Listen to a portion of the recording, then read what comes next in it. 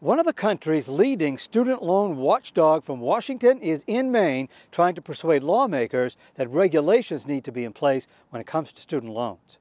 The same kind of regulations in place when it comes to mortgages and car loans. But it was more of lying by omission. Hillary Manuel of Old Orchard Beach found herself drowning in student loan debt, owing $96,000 after attending USM and then Suffolk University in Boston for grad school. Her monthly student loan payment, $1,200, two-thirds her entire income.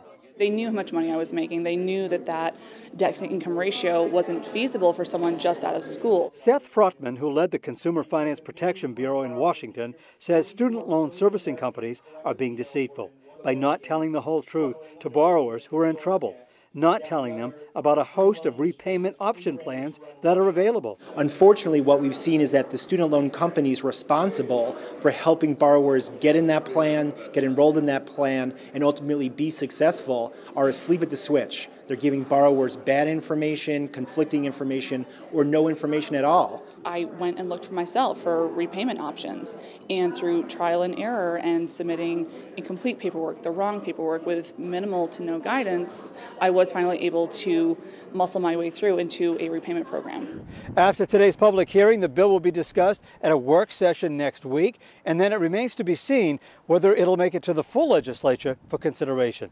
In Augusta, Jim Keithley, WMTW News 8.